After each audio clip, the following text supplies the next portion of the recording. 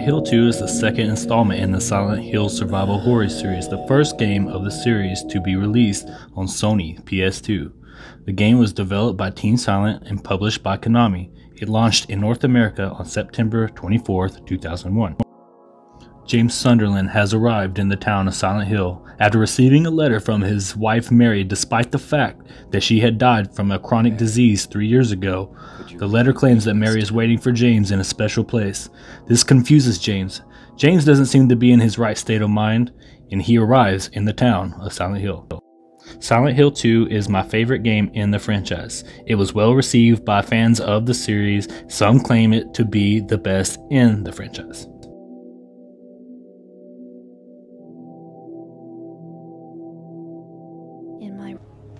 James wonders if the letter is a prank by someone with a twisted sense of humor. He knows that the letter is definitely written by Mary. It's in her handwriting. The author is aware that James once made a promise to return to Silent Hill with Mary, and that he never fulfilled this promise.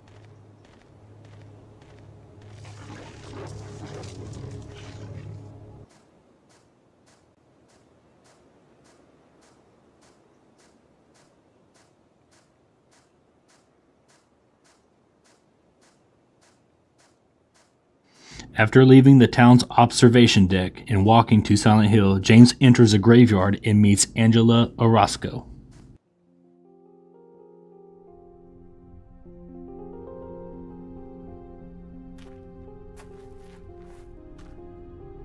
Angela seems to be a paranoid, nervous young woman who came to town and searching for her mother. She warns him that there is something wrong with the town and that it could be dangerous, but he ignores her warnings, saying that he doesn't care if it's dangerous. He plans on finding his missing someone as well. It's okay. I didn't mean to scare you. I'm kind of lost. Lost? Yeah. I'm looking for Silent Hill. Is this the right way?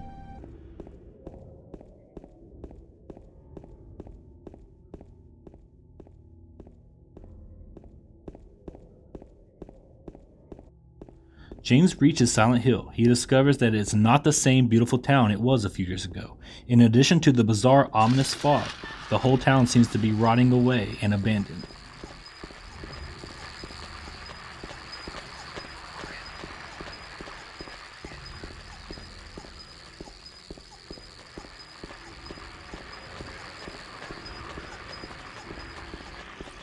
James then decides to pass through an apartment complex to reach what he believes could be the special place Mary mentioned in her letter.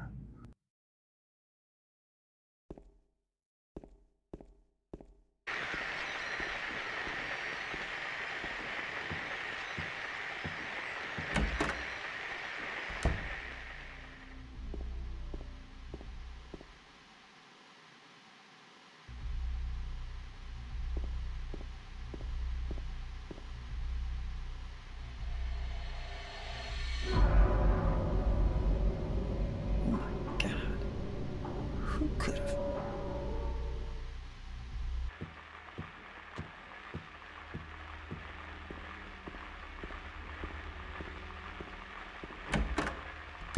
Shortly after entering the apartment complex, James comes across a humanoid monster whose head is completely obscured by a giant metal pyramid-shaped helmet.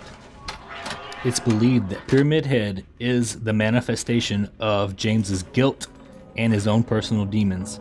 The Pyramid Head will be seen several times throughout this game. He follows James through Silent Hill, and James encounters him several times.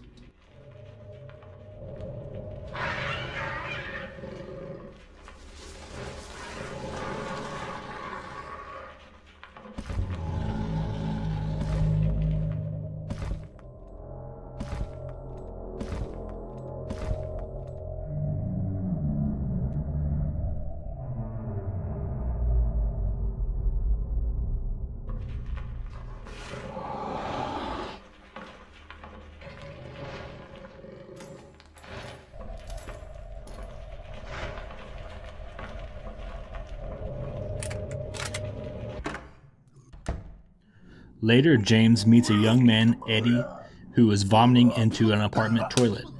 Eddie defensively responds to questions regarding a corpse in the floor of the apartment room.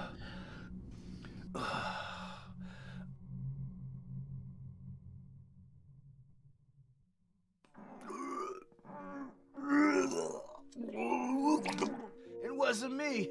I didn't do it. Do what? I didn't do anything. I swear. He was like this when I got here. My name's James. James Sunderland. Eddie. Eddie. Who's that dead guy in the kitchen? I didn't do it. I swear I didn't kill anybody. You're not friends with that red pyramid thing, are you? Red pyramid thing? I don't know what you're talking about. Honest. But I did see some weird-looking monsters. They scared the hell out of me, so I ran in here. Well, I guess this place isn't too safe either. What happened here anyway? I told you, I don't know. I'm not even from this town. I just...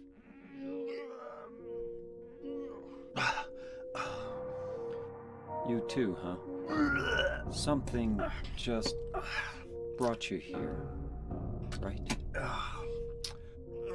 Yeah, you could say that. Well, whatever it is, I think you better get out of here soon.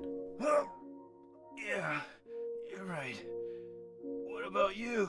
I'll leave as soon as I'm done here. Eddie, be careful.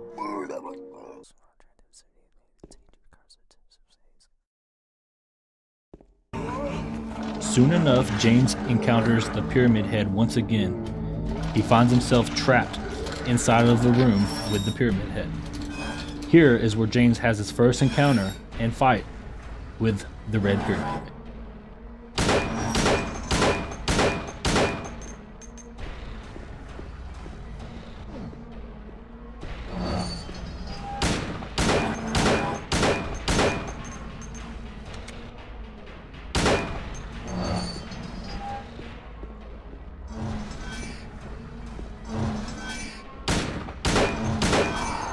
When James finally reaches Rosewater Park, he meets a woman named Maria, who appears to be nearly identical to his recently deceived wife Mary, but showing off more skin and possessing more of an arrogant attitude during their time together. Maria reveals insight into matters that only he or Mary would know, and acts in a very seductive manner towards James.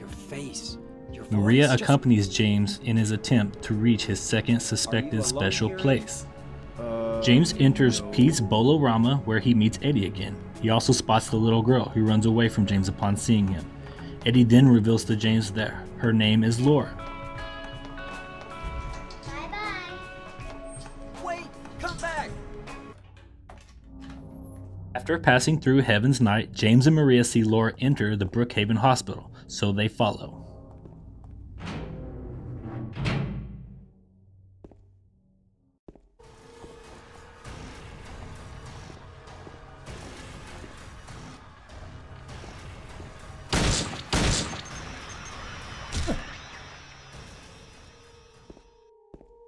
While exploring the hospital, Maria becomes sick. She decides to rest inside of a hospital room.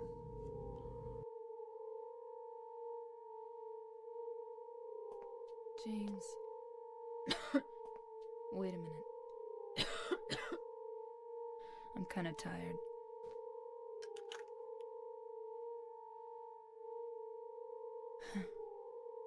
It's just a hangover. Soon after, James finds Laura in one of the rooms, so becomes angry with her after she claims that she knew Mary in the past year. This is a clear contradiction to what James believes. Laura responds by locking him in the room filled with covered monsters, stuffed and hanging in cages, Maria. under the pretense of looking for the letter for his wife. I thought you were... Sorry. James later finds Maria in the hospital basement. Anyway, However, I'm Maria glad you're alive. becomes very angry, claiming that James had abandoned her and that he doesn't care if she lives or dies. happy to Soon see after, me. Pyramid Head appears and chases both James and Maria through the hospital's basement. The creature manages to slaughter Maria while they attempt to make their escape. Alone again and saddened by the loss of Maria, James decides to refocus on the original task of finding Mary.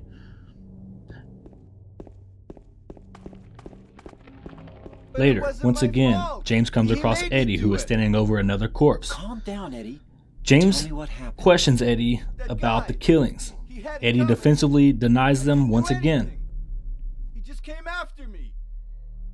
Besides, he was making fun of me with his eyes, like that other one. Just for that, you killed him? What do you mean, just for that? Eddie, you can't just kill someone because of the way they looked at you. Oh yeah? Why not? Till now I always let people walk all over me. James later discovers that Angela killed her father, who sexually and physically abused her. James saves Angela from a monstrous representation of her father.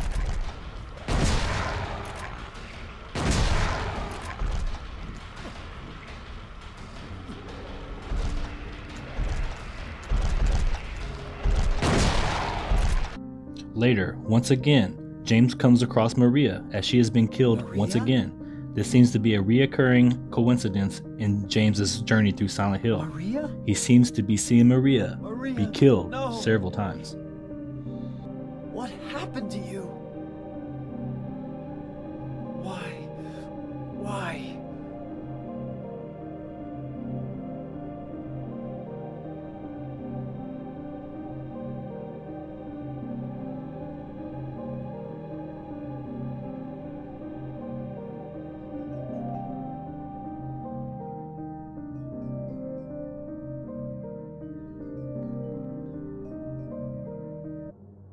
Once again, James finds Eddie, who seems to have mentally snapped after a life of bullying and verbal abuse by his peers due to his physical appearance and him being overweight. Piece of shit.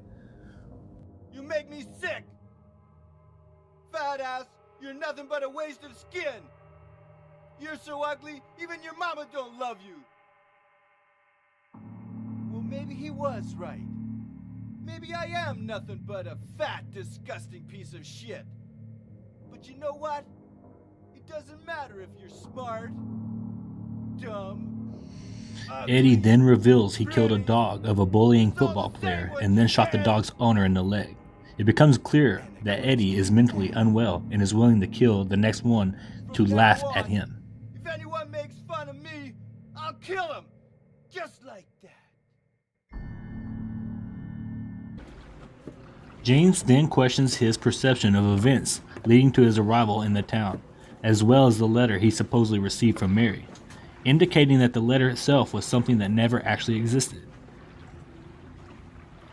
After the fight with Eddie, James exits the labyrinth and rows a boat to find Lakeview Hotel in hopes of finding Mary.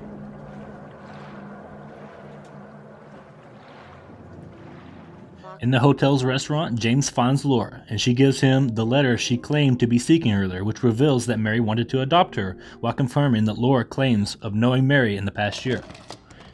In room 312, James watches a videotape he apparently left at the hotel 3 years ago, which shows that he killed his terminally ill wife by smothering her with a pillow. I don't know why, but I just love it here.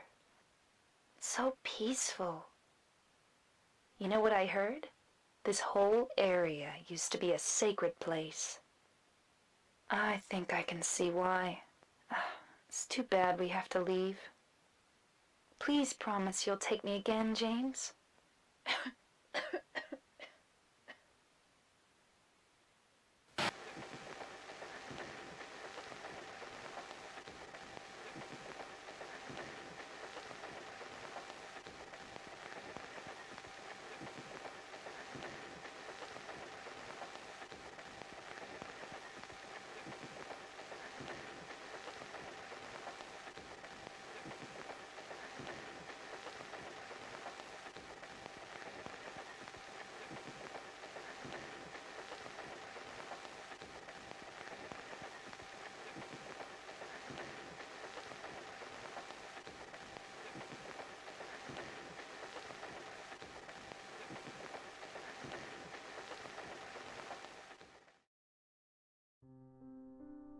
James then sits in silence, finally realizing what he has done and facing up to his psychological guilt. James finally comes face to face with the truth. He finally realizes what exactly he has done. This is what brought James to Silent Hill.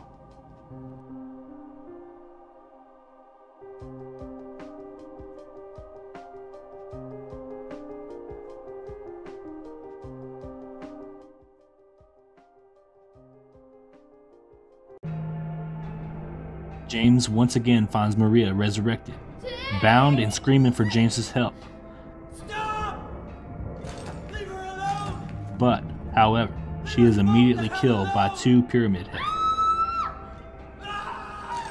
James starts to realize that they have been created to punish him for his sins.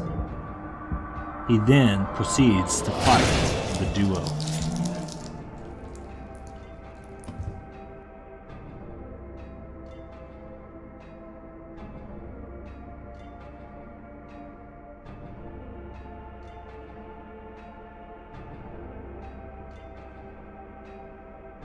I was weak. That's why I needed you. Needed someone to punish me for my sins. But that's all over now. I know the truth. Now it's time to end this.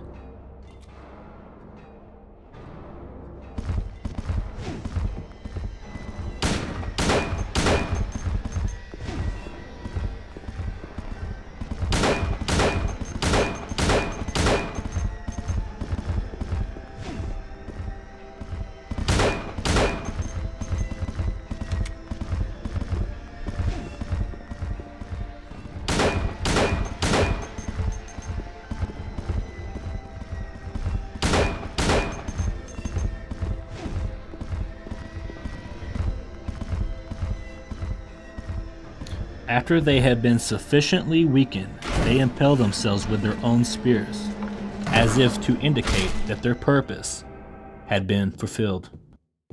Mary? What do you want, James? I brought you some flowers. Flowers? I don't want any damn flowers. Just go home already. Mary, what are you saying? Look, I'm disgusting. I don't deserve flowers. Between the disease and the drugs, I look like a monster. Well, what are you looking at? Get the hell out of here! Leave me alone already! I'm no use to anyone. I'll be dead soon anyway. Maybe today, maybe tomorrow. It'd be easier if they'd just kill me. But I guess the hospital is making a nice profit off me. They want to keep me alive. Are you still here? I told you to go. Are you deaf? Don't come back. James, wait. Please don't go. Stay with me. Don't leave me alone. I didn't mean what I said. Please, James. Tell me I'll be okay. Tell me I'm not going to die. Help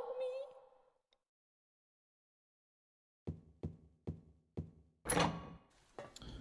James then enters a large metallic complex with a long staircase. James proceeds to the top.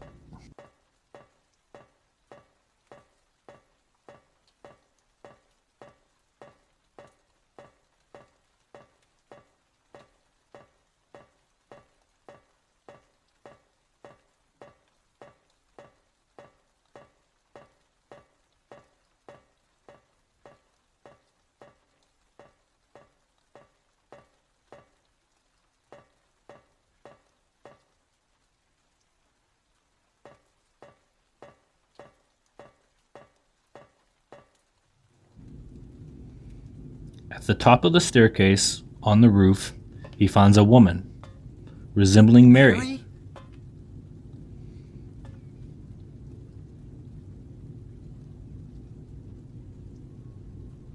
When will you ever stop making that mistake? Mary is dead. You killed her. Maria? It's you. But I don't need you anymore. What? You must be joking. But I can be yours. I'll be here for you forever.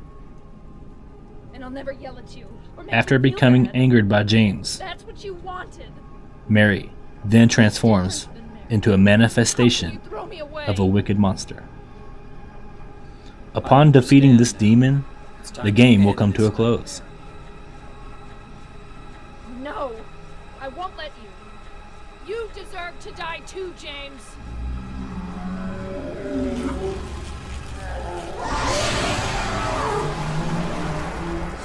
I'll be honest guys, Silent Hill 2 is my favorite game in the series. After defeating Mary's abomination, the game will come to an end. There are several endings to this game, all depending on your decisions you make during the game. I find Silent Hill 2 to have one of the best, most intriguing stories in the franchise. So many twists, so many turns, especially on your first playthrough. I will always remember my first playthrough of this game. I enjoy most games in the Silent Hill franchise, especially the first 4 by Team Silent. However, I do find this one to be my favorite, and I think a lot of other people do as well. Silent Hill 2 is held in high regard by many in the fan base, and is beloved. Even after all these years later, the game still holds up and is a disorienting masterpiece. That is your Silent Hill 2 retrospective, one of my favorite games of all time, probably my favorite in the series. If you guys liked the video, hit that thumbs up. If you want to see more content like this, subscribe to the channel, hit the notification bell so you're informed when we come out with new content, and also share the video if you enjoyed it. I'd like for more Silent Hill fans to be able to see this video and to kind of chat amongst like-minded individuals who also love this game and games in this series. Probably my favorite survival horror series of all time, so I really enjoy doing these videos, and I will be doing more of them. And I just want to thank you guys for watching, and I'll see you in the next one.